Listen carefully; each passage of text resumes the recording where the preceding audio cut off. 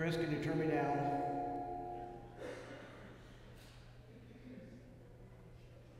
See now, still too loud.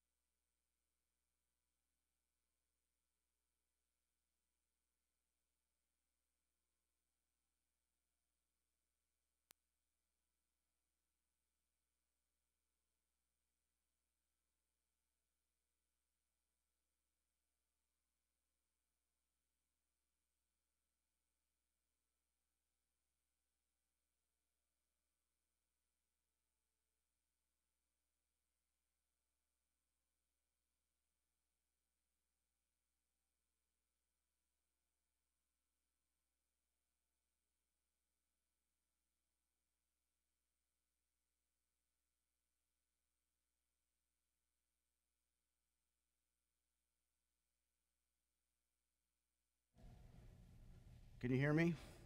Can you inch it up a little bit, Chris? There you go. That good? Whew. We're going to continue on page 4 in your worship leaflet. If you'll please kneel as you are able.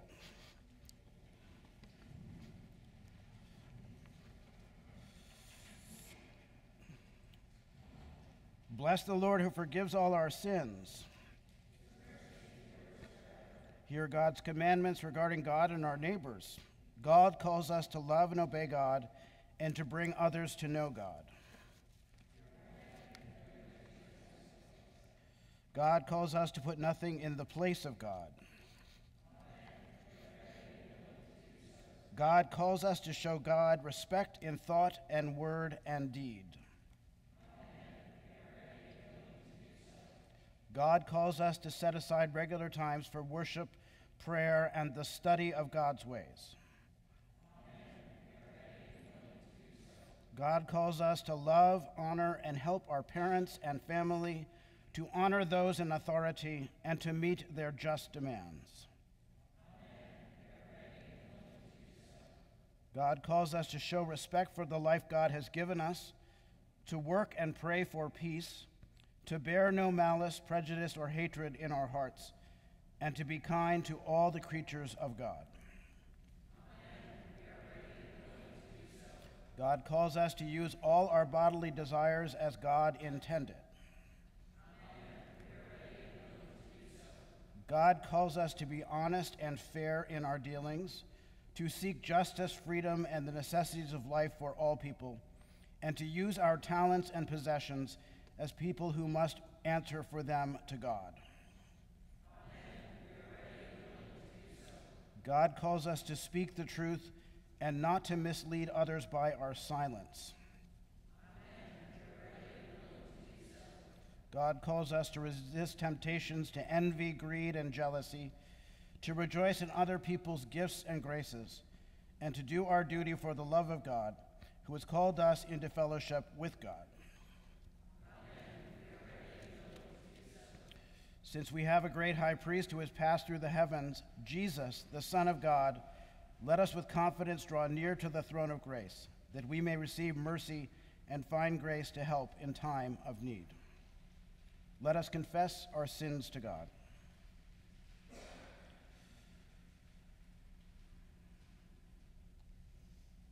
God of all mercy, we confess that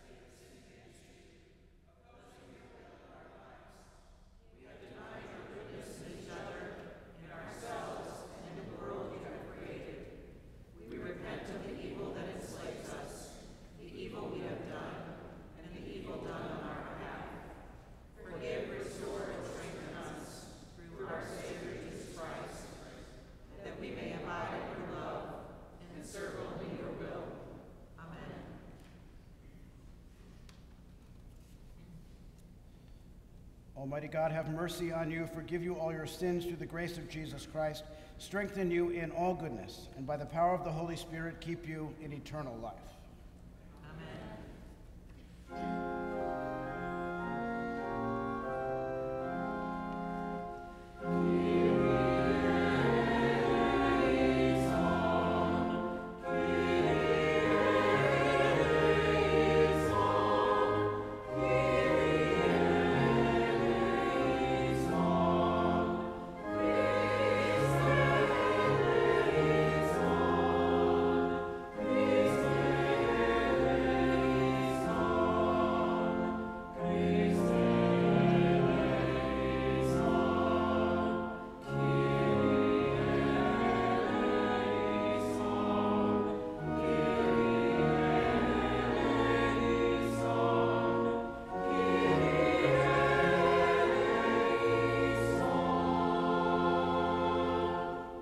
The Lord be with you. And also with you. Let us pray. Almighty God, you alone can bring into order the unruly wills and affections of sinners. Grant your people grace to love what you command and desire what you promise, that among the swift and varied changes of the world, our hearts may surely there be fixed where true joys are to be found. Through Jesus Christ our Lord, who lives and reigns with you in the Holy Spirit, one God, now and forever. Amen. Please be seated.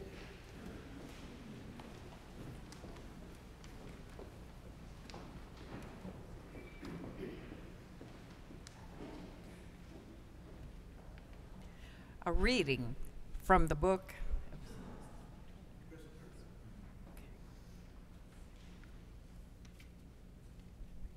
a reading from You just got to shout. oh okay a reading from the book of Ezekiel. That did it.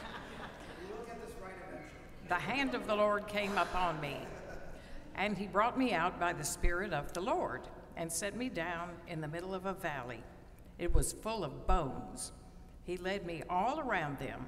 There were very many lying in the valley, and they were very dry.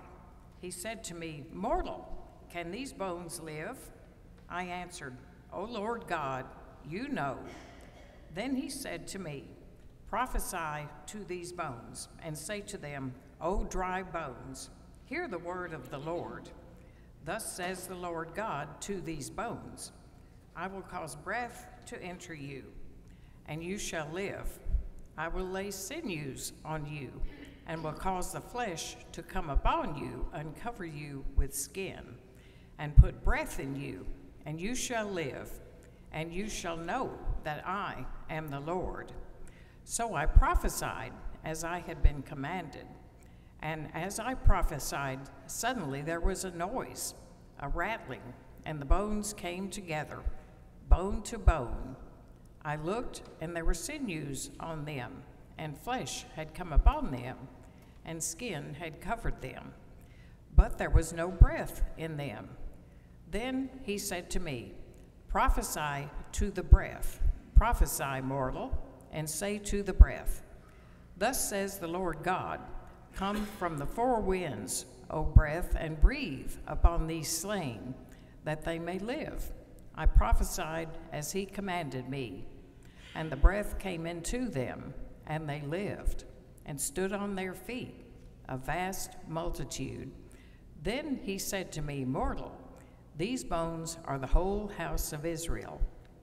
They say, Our bones are dried up, and our hope is lost.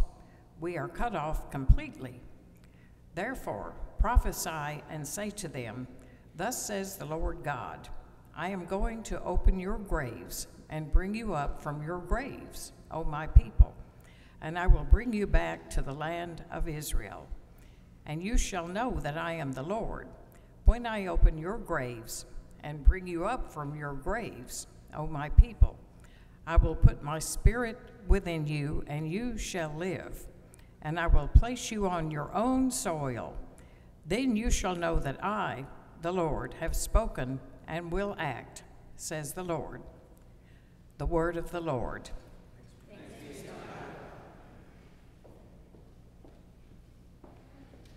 Let us recite Psalm 130 in unison. Out of the depths have I called to you, O Lord. Lord, hear my voice. Let your ears consider well the voice of my supplication. If you, Lord, were to know what is done amiss, O Lord, who could stand? For there is forgiveness with you, therefore you shall be feared. I wait for the Lord, my soul waits for him. In his word is my hope. My soul waits for the Lord, more than watchmen for the morning, more than watchmen for the morning. O Israel, wait for the Lord, for with the Lord there is mercy. With him there is plenteous redemption, and he shall redeem Israel from all their sins.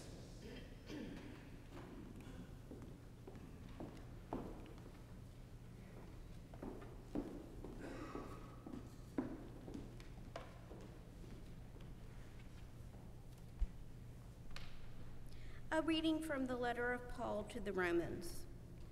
To set the mind on the flesh is death, but to set the mind on the Spirit is life and peace. For this reason, the mind that is set on the flesh is hostile to God. It does not submit to God's law. Indeed, it cannot. And those who are in the flesh cannot please God. But you are not in the flesh, you are in the Spirit. since the Spirit of God dwells in you. Anyone who does not have the Spirit of Christ does not belong to him. But if Christ is in you, though the body is dead because of sin, the Spirit of life is because of righteousness. If the Spirit of him who raised Jesus from the dead dwells in you, he who raised Christ from the dead will give life to your mortal bodies, also through his Spirit that dwells in you. The word of the Lord. Thanks be to God.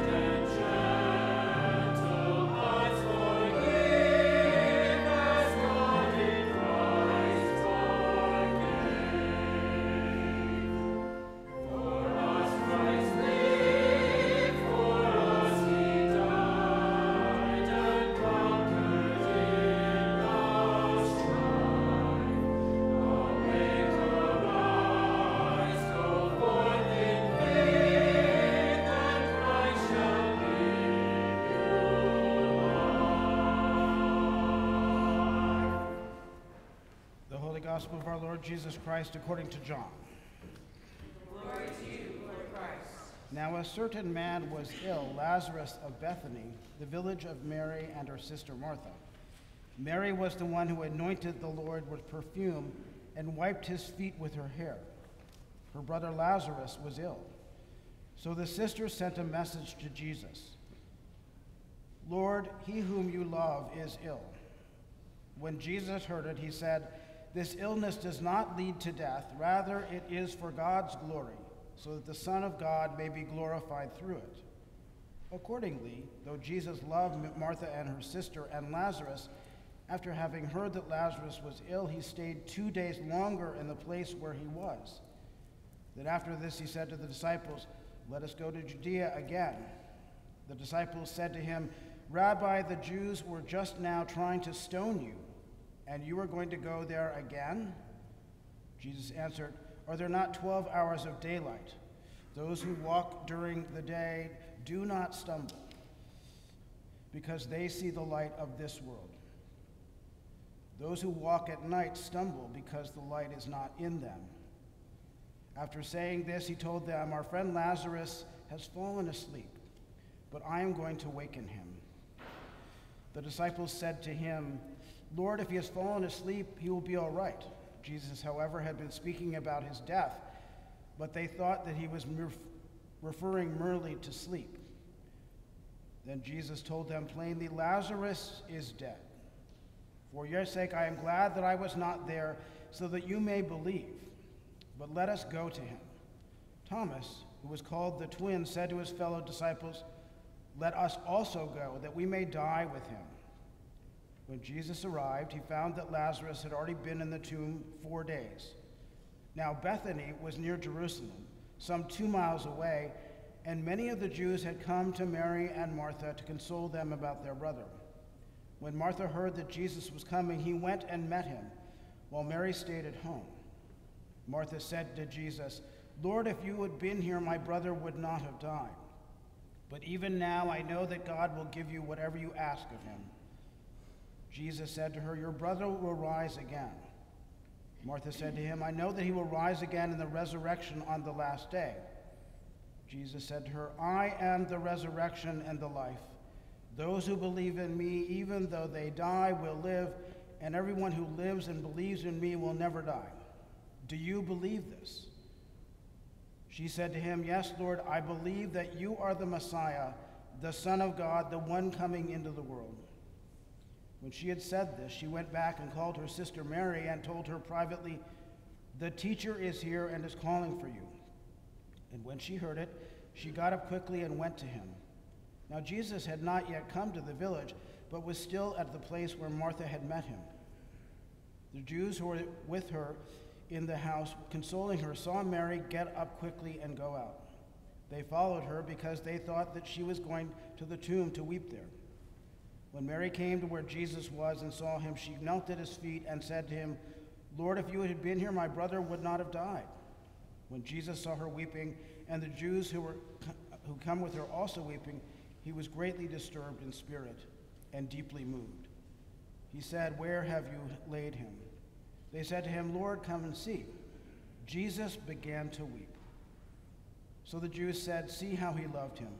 But some of them said, "Could not he who opened the eyes of the blind man have kept this man from dying?" Then Jesus, again greatly disturbed, came to the tomb. It was a cave, and the stone was lying against it. Jesus said, "Take away the stone." Martha, the sister of the dead man, said to him, "Lord, already there is a stench because he has been dead 4 days." Jesus said to her, "Did I not tell you that if you believed, you would see the glory of God?" So they took away the stone. And Jesus looked up and said, "Father, I thank you for having heard me. I know that you always hear me, but I have said this for the sake of the crowd standing here, so that they may believe that you sent me." When he had said this, he cried with a loud voice, "Lazarus, come out." The dead man came, his hands and feet bound with strips of cloth, and his face wrapped in a cloth. Jesus said to them, "Unbind him and let him go." Many of the Jews, therefore, who had come with Mary and had seen what Jesus did, believed in him. The Gospel of the Lord. Praise to you, Lord Christ.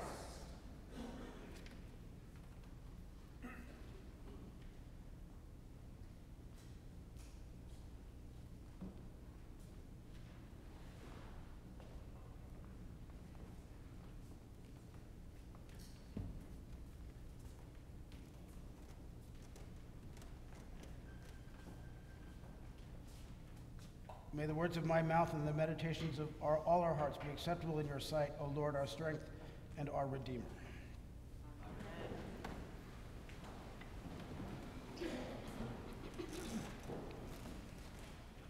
The theme that is interwoven through all the readings we have this morning and the hymnody is one of hope.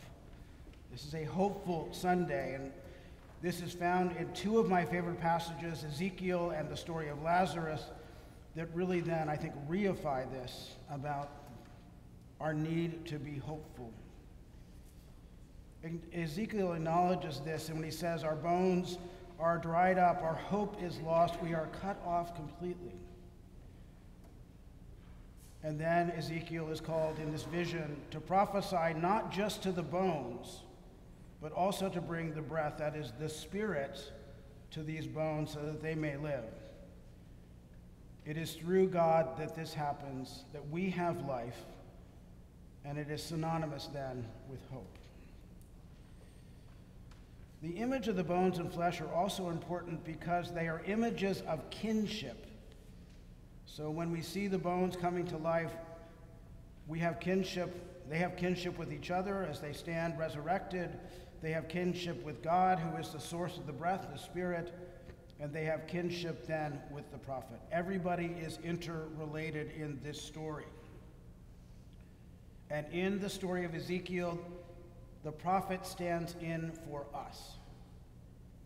We are called to go and prophesy, to bring hope and life through God's power where no hope can be found.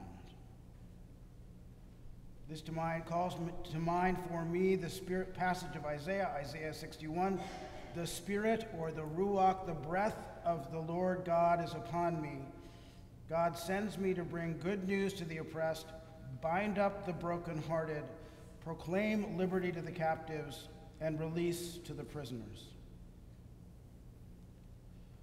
That same Spirit that Isaiah talks about and Ezekiel talks about comes upon us too, and we are renewed.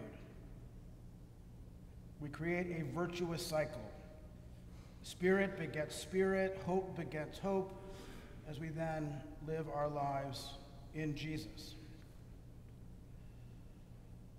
If Ezekiel is a stand-in for us in the first story, in John's story of Lazarus, who are we? Where do we stand? We are not Jesus, that's very clear.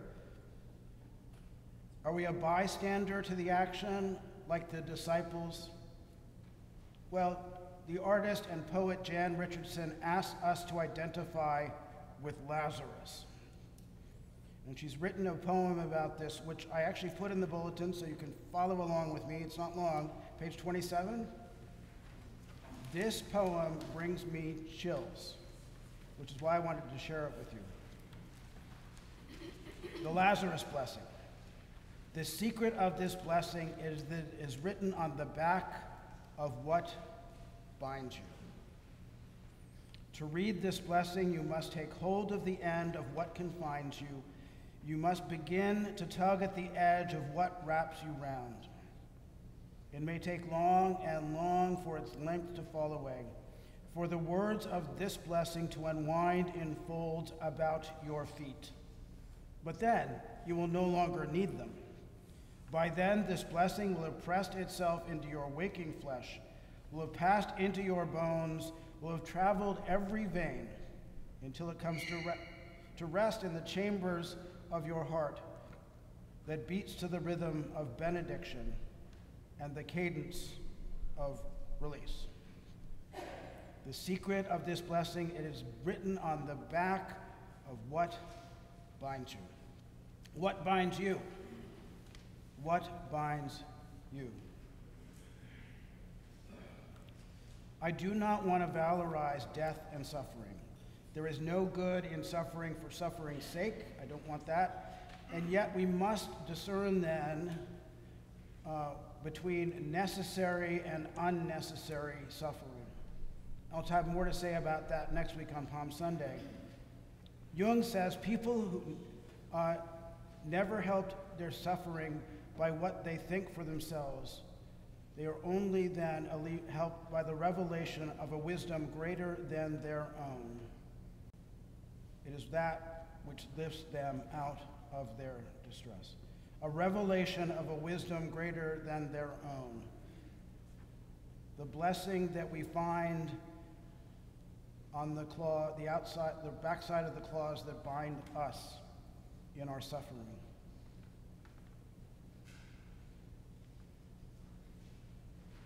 I love the imagery in the Lazarus blessing. We discover then wisdom when we are released from suffering and death. We find the wisdom in and through the suffering, as I said, the interior of those wrappings. And in that we find a place of hope and life. And the words of the Eucharistic prayer have been echoing through my mind this week. We say in that prayer towards the end, I say for all of you, we are a people of hope, justice, and love, working to unbind ourselves and others from the necessary suffering of life. And we walk with people as they knowingly embrace their necessary suffering, And we find in that then, as we walk with them, it is a pathway to justice, wholeness, and healing. We walk with people as they work to unbind themselves from the things that inhibit or restrict them. And this week for me, on top of mind for this, are trans people and particularly trans children. If you've been following what's been going on in the Kentucky legislature for the last little while, they just passed Senate Bill 150, which does several things. It bans gender-affirming care for youth. It requires doctors to detransition minors from gender-affirming care. There can be no talk of sexual orientation or gender identity in K through 12 classrooms in public schools. K through 12. It restricts the use of bathrooms to one's assigned one's sex at birth, and teachers can refuse to use a student's preferred pronouns. It is draconian by any measure.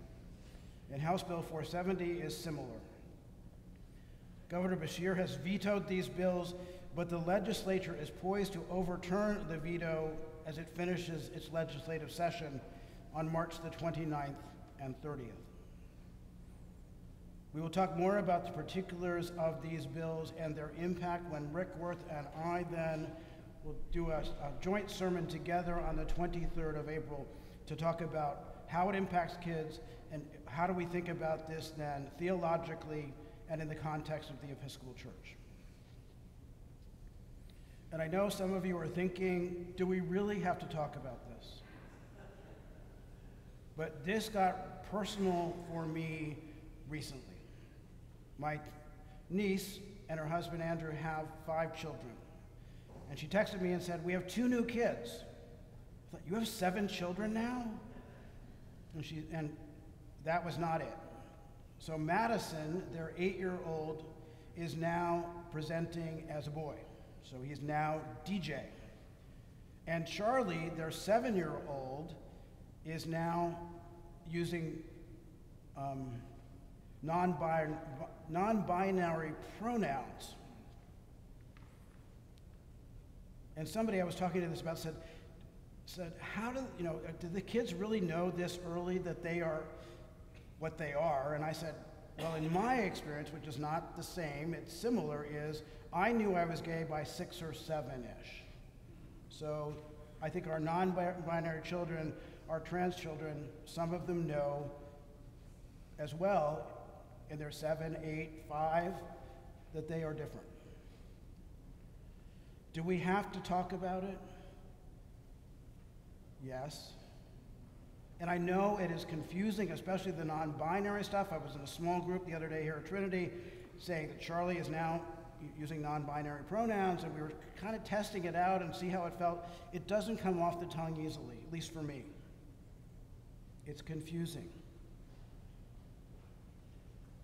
We have to talk about it. Even if we do not understand it fully, we have to talk about it. And we have to do more than talk about it, we have to act. This is grounded in Jesus and our baptismal covenant. We do 2 things in our baptismal covenant. We respect the dignity of every human being, even our enemies, those who wish us harm, every human being. And we then are called to seek and serve Christ in all persons, not just those that we like or that we understand. As I said, the Eucharistic prayer calls us to be a people of hope, justice, and love. And in light of the 2 bills that are going through the legislature that are going to be enacted into law, I know that peaceful protest is an option. We are a people of hope, justice, and love, and we are to embody that, not just say it, but act it. So we're gathering, there's a group gathering in Frankfurt on Wednesday to protest these 2 bills. I said we follow the example of Jesus. We will hear next week, or throughout Holy Week, Jesus, after he comes into Jerusalem on Palm Sunday, goes to the temple. And we hear the cleansing of the temple. But rather, it is not really the cleansing of the temple. It is then Jesus protesting the authority of the state. So we follow in the footsteps of Jesus. And we have to remember, I've been doing a lot of reading about the civil rights era. Martin Luther King Jr. was not popular during his lifetime because he did things that upset the apple cart. He was engaged in protest. It's not just the I have a dream speech. Much of his life was spent during his latter years crisscrossing the country to work for racial equity and justice. It's only after he's martyred that he becomes popular. Rosa Parks is reduced to one moment in that Montgomery bus, but she spent her life working then for racial justice. James Baldwin, the writer, the very famous African-American writer, in the 1960s gets vilified and his work then critiqued because he dared to then step into the space of racial reconciliation and justice and not just stay a writer. So it's not popular to protest or to raise concerns. But I hope that we can follow. There's an example. There was a group of nuns in the Philippines during the regime of Ferdinand Marcos, who was a dictator and a tyrant. And some of the Filipino nuns went to protest. Their sisters who then wanted to support them cooked food for them. And the sisters who did not agree with them agreed then to pray for everyone in that protest, government and protesters alike. And I would suggest that we follow that model. Some of us will protest. Some will then support us. And so those people who disagree, I hope, will pray for everybody. Everybody here in the Commonwealth. This is one way that we can embody hope when the landscape seems full of dry bones. There is no help in sight if the legislature passes those bills. And yet we are still to embody hope.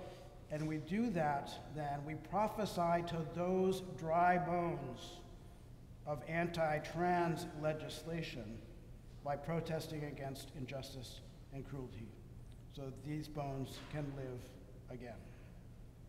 Amen.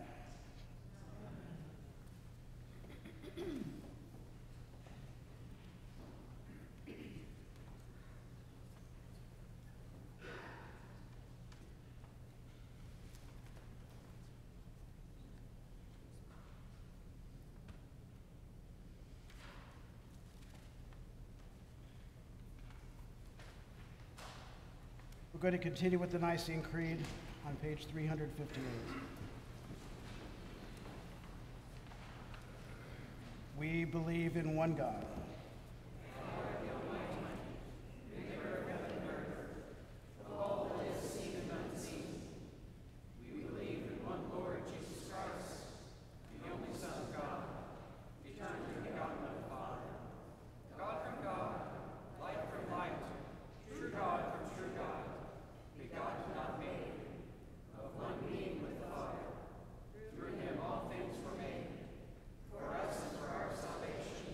He came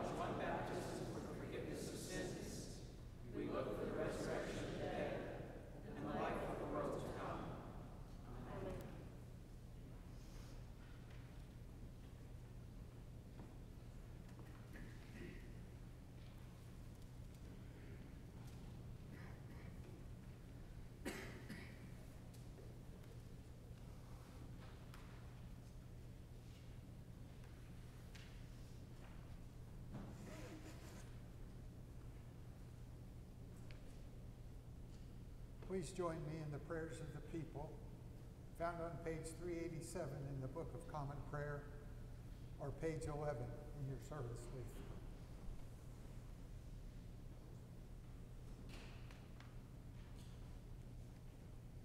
Father, we pray for your Holy Catholic Church. That we all may be one. Grant that every member of the church may truly and humbly serve you. That your name be glorified by all people. We pray for all bishops, priests, and deacons. That they may be faithful ministers of your word and sacraments. We pray for all who govern and hold authority in the nations of the world. That there be justice and peace on the earth. Give us grace to do your will in all that we undertake. That our works may find favor in your sight. Have compassion on those who suffer from any grief or trouble. That they may be delivered from their distress. Give to the departed eternal rest. Let light perpetual shine upon them. We praise you for your saints who have entered into joy. May we also come to share in your heavenly kingdom. Let us pray for our own needs and those of others.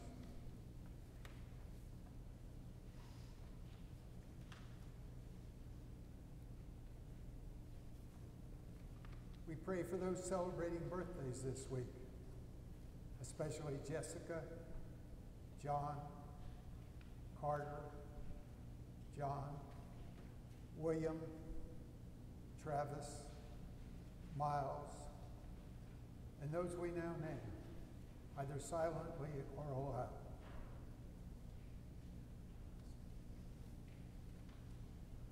Grant that they may grow in wisdom and grace and strengthen their trust in your goodness all the days of their lives.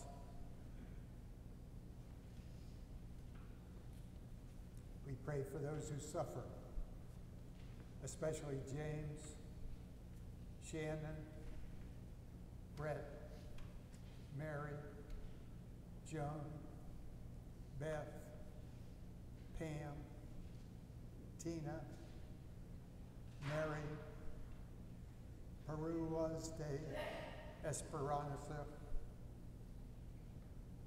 Matson, Marcia, the Raleigh family, Tim, Ariel, Joe, Karen, Charlie, Dee, Marianne, Sarah, Brian, Rodney, John, Grant, Doug, Valerie, Rebecca, David, Arlene, Derek, Dan, the people and leaders of both Ukraine and Russia, Annabelle, David, Azil, Lee, Mick, Matthew, Candy, Kevin, and those we now name, either silently or aloud.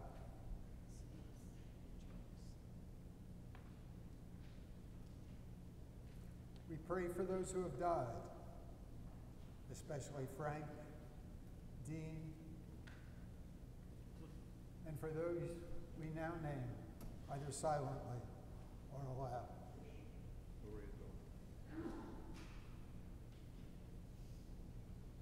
We give thanks for Trinity Church. Please join me in the Trinity Mission Prayer. O gracious God, You have taught us that in giving we can accomplish miracles. You have given us the mission to serve one another with whatever gift each has received. Walk with us through the seasons of our lives. Inspire us through the Holy Spirit. Strengthen and nourish your musical church. Extend our vision that we may welcome the future. Help us offer our gifts in praise and gratitude to the glory of your name. Amen.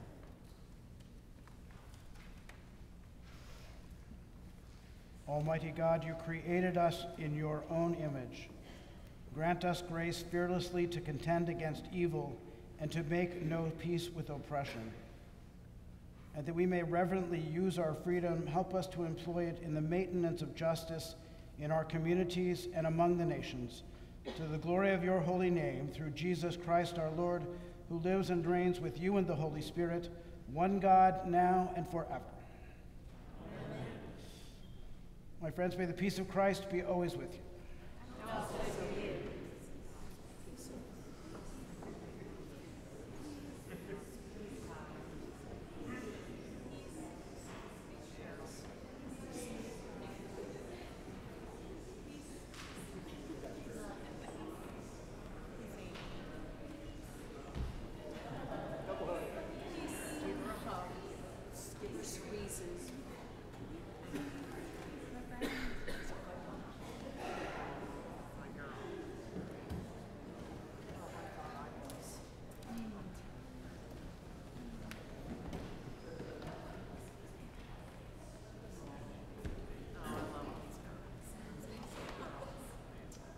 Please be seated.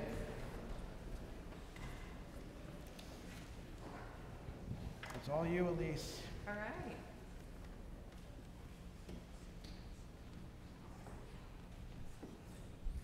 Good morning. Good My morning. name is Elise Hyder. I love that Trinity welcomes everyone. We are so glad you're here. Welcome all. Welcome online. We're so glad you're here with us this morning. I'd love to meet you after the service in this green tiled area. I have a nice little souvenir for you. And we ask that you fill out this blue card so we can learn more about you and connect. And look forward to meeting you after church. Thank you. Thanks, Elise. I'd also like to welcome everybody who's online with us today. We're delighted you're with us. I'd love to be able to send you a mug and some information about Trinity. If you'll either put it in the your postal address in the live chat for Brandon Long, our digital evangelist, or you can send me your postal address at rector@trinitycovington.org, and I will send you that. Our Trinity Enlightened discussion this morning will be Meg Kale, who's going to be discussing her work as our community event specialist, as she is now known, and the challenges she has encountered since beginning the position, as well as what she is planning in 2023. The fifth session of our book discussion group, The Difficult Words of Jesus, will meet in the upstairs classroom. Everybody is welcome to that, even if you have not read the book. It's been fascinating. And Susan Blom is the point of contact for that if you want more information.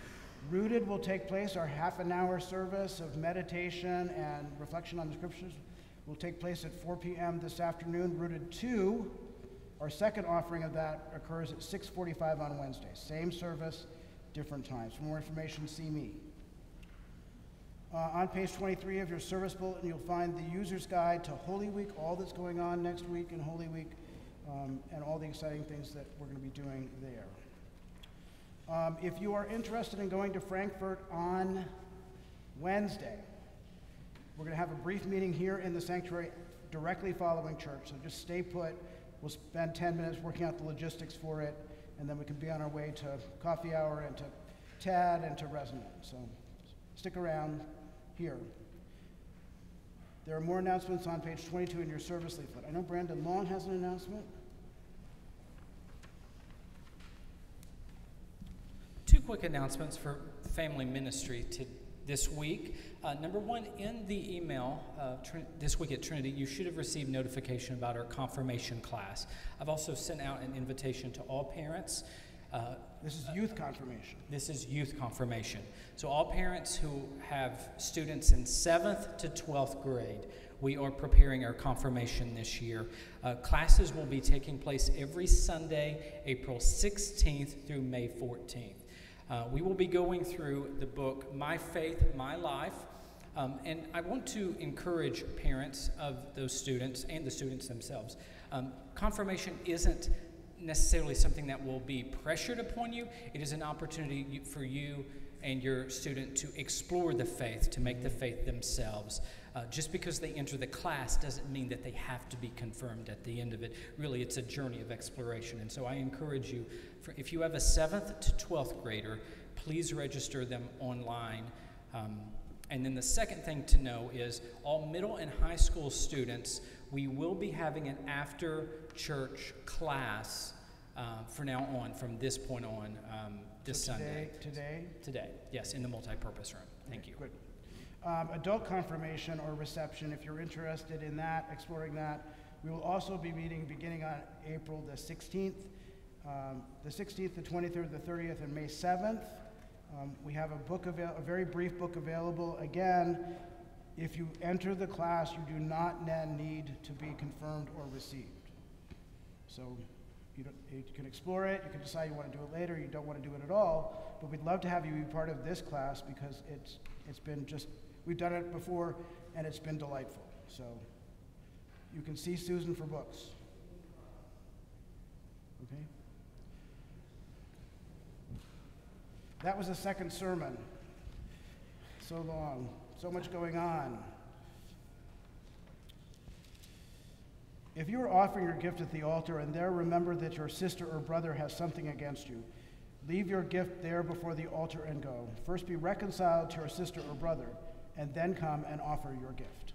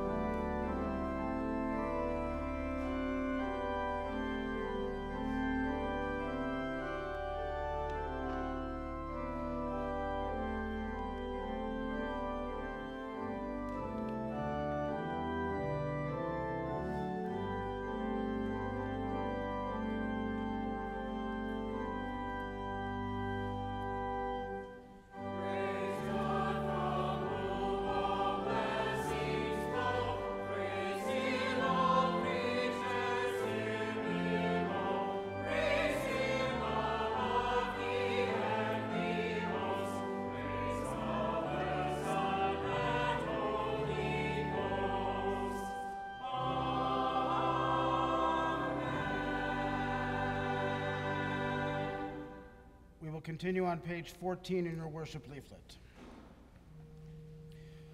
The Lord be with you. And also with you. Lift up your hearts. We lift them to the Lord. Let us give thanks to the Lord our God. It is right to give him thanks and praise. All thanks and praise are yours at all times and in all places, our true and loving God. Through Jesus Christ, your eternal word, the wisdom from on high, by whom you created all things. You laid the foundations of the world and enclosed the sea when it burst out of the womb. You brought forth all creatures of the earth and gave breath to humankind. Wondrous are you, Holy One of blessing. All you create is a sign of hope for our journey. And so as the morning stars sing your praises, we join the heavenly beings and all creation as we shout with joy.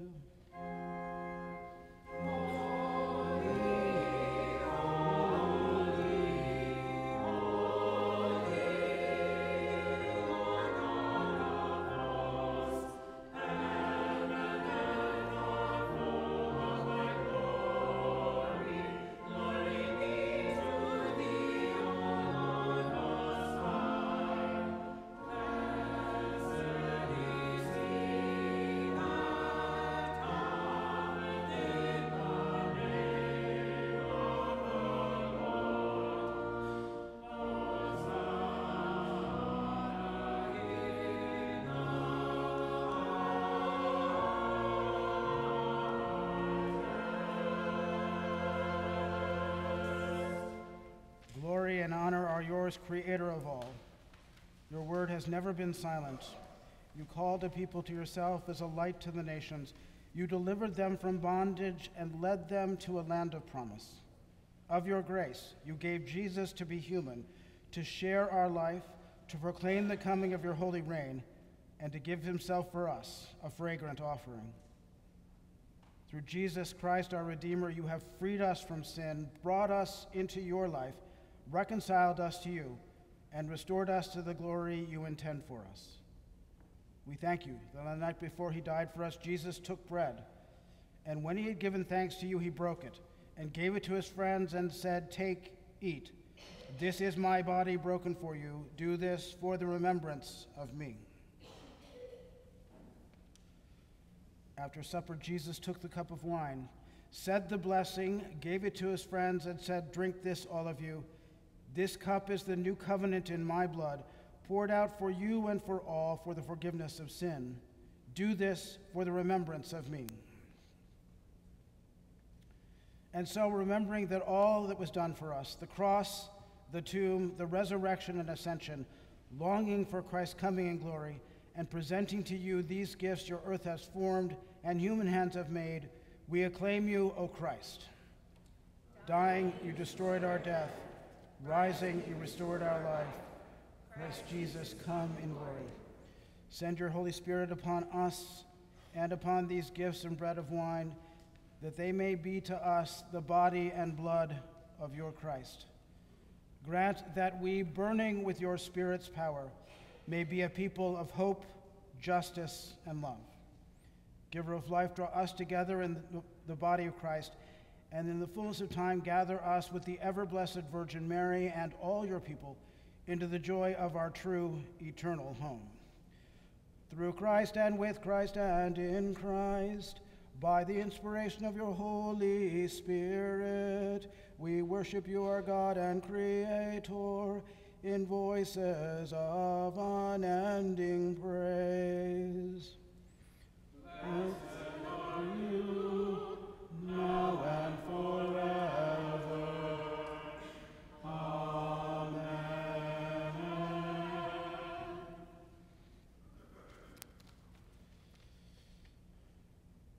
Let us pray together the prayer of Jesus.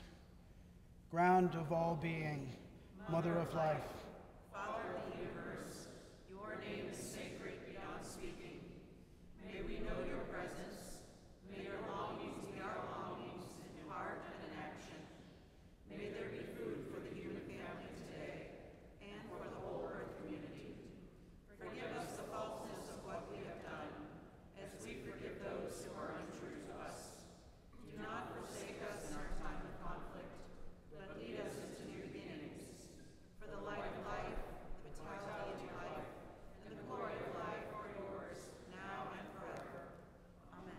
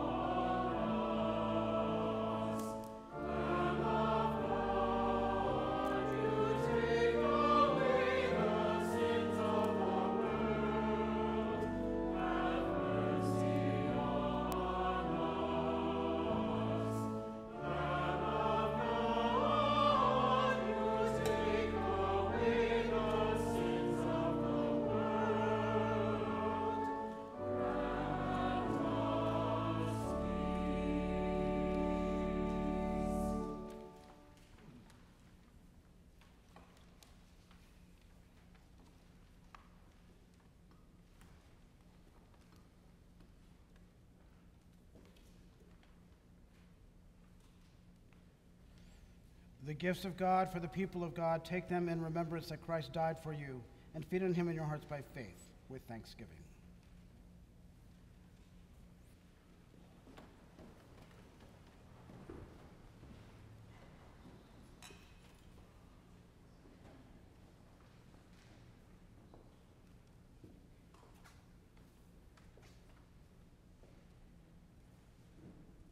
The body of Christ, the bread of heaven. The body and blood of our Lord Jesus Christ, keep you in everlasting.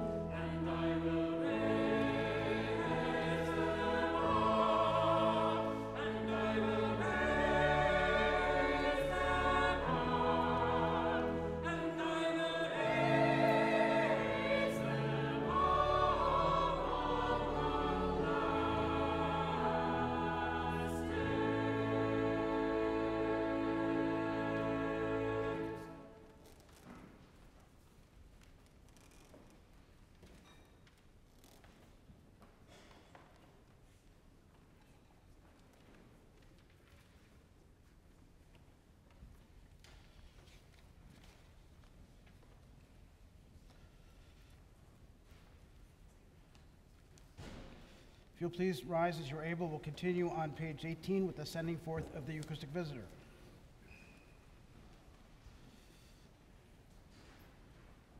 In the name of God and this congregation, I send you each forth bearing these holy gifts, that those to whom you go share with us in the communion of Christ's body and blood.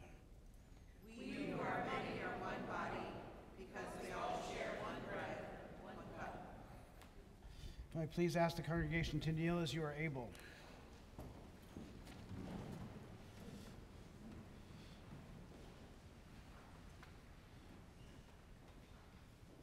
Let us pray.